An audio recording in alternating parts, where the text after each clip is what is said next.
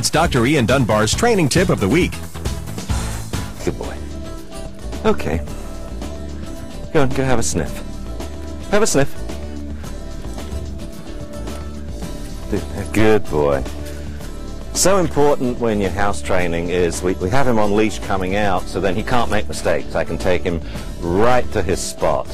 The key is, though, having him go pee or poop before the walk, and then the walk becomes the real reward for doing it.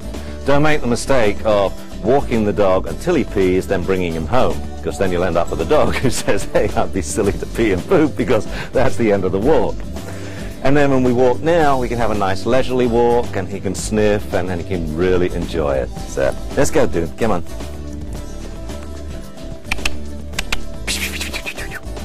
Good boy.